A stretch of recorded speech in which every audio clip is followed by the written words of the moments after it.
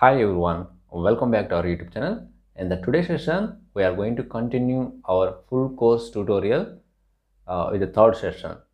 In the third session, we are going to cover the topics are what is the keyword and how many types of keywords are available in Python, and what is an identifier, and what are the rules we must follow whenever we are defining an identifiers in the Python. Okay, I have already uploaded two session videos related to Python full course. So if you didn't watch it, please watch those videos and then continue with this video. So without wasting our time, let's start third session. So in our previous videos, we already covered introduction to Python and why should I learn Python, okay, why name is Python, and what type of applications we can develop by using Python, and what are the features of Python, or we can say what are the benefits of Python if you learn Python programming language. We covered all these topics in the previous two videos. Okay, so in today's topic, in the today's session, we are going to cover what are the reserved words are there in Python. What is the meaning of reserved word? So reserved words are nothing but already defined some meaning for every keyword or reserved word. We can also call reserved words keywords also in Python or any programming language. Then how many keywords are there in Python programming language? For every programming language, there are some reserved words or keywords are available. For you know very well, for C programming language, there are 32 keywords are there. And in the similar way, for Python programming language also, there are around 33 plus keywords are available. So reserved words are also known as keywords. So each keyword has a special meaning and specific operation. Okay, and in the Python programming language, there are 33 plus keywords in Python. So these are all the keywords only, or reserved words: false, none, true, and, as, assert, okay, import, while. All these are nothing but reserved words. For each and every keyword has some meaning. For each and every keyword has some specific meaning is there, already defined. That is nothing but reserved words or keywords. Okay, then how we can see the list of Python keywords using Python programming language, So let me check it out. Now we are immediately open Visual Studio Code. So I have already opened Visual Studio Code or VS Code in our computer system. Okay, just create a new file like reserved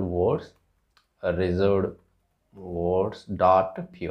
Okay, and here you have to use import and keyword, and then use print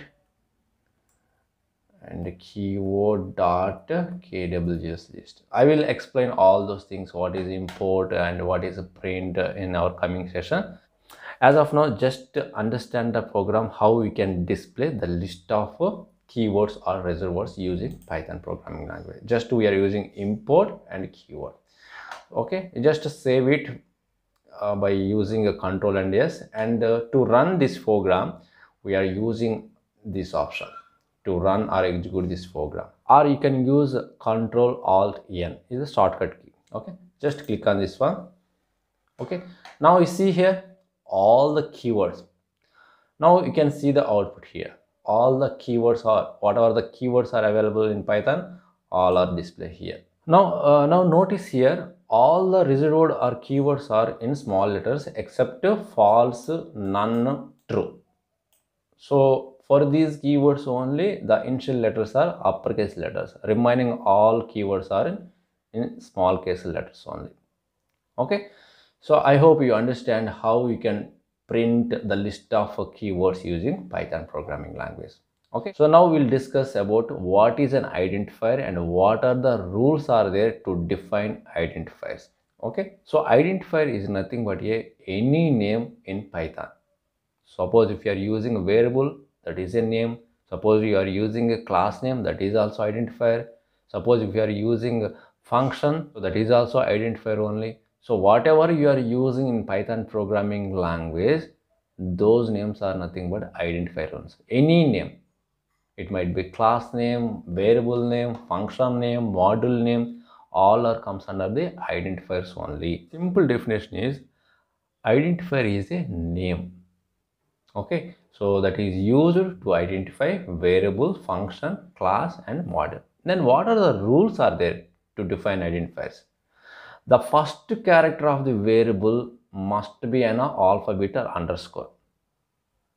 If you are declaring any variable, that must be first character alphabets only. It might be uppercase or lowercase.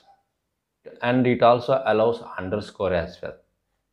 Okay, so the first character of the variable must be alphabets or underscore. So all the characters, it might be uppercase or lowercase letters, are allowed to define the identifiers or variable.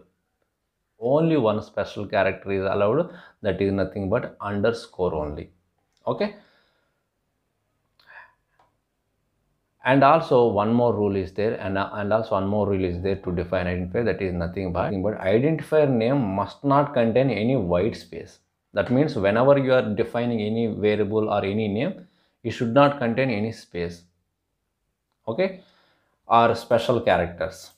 Okay, and one more rule is there, identifier name must not be similar to any keyword defined in the language.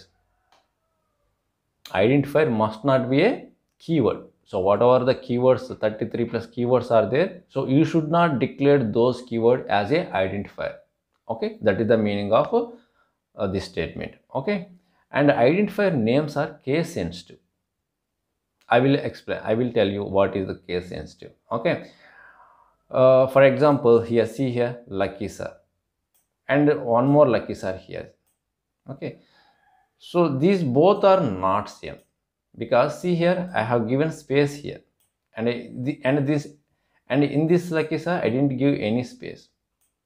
Okay, that is the meaning of a case sensitive. And one more example for case sensitive means, so if you declare this lucky sir in small case letters, and if you are trying to declare one more lucky sir in uppercase letters, these are both are not case sensitive. Now we will see some examples how to create identifiers in Python. See here, I have defined a variable name channel like by lucky sir. So this is valid because I have started identifier or variable using alphabets only. And second one, see here, example, second example, I have started variable name with digits. That's the reason this is not valid, because you should not start with any identifier or variable with digits. Let's see one more example. Here underscore is there, course underscore name. Underscore character is allowed in Python programming language to define identifiers. But whereas other special characters are not allowed. It doesn't allow any other special characters while you are defining identifiers. This is not valid. Okay, so I hope you understand what is an identifier and what are the rules to define identifiers. So if you really understand these concepts, please hit the like button and also forward to your friends. So we'll meet with one more useful content video. Thank you very much.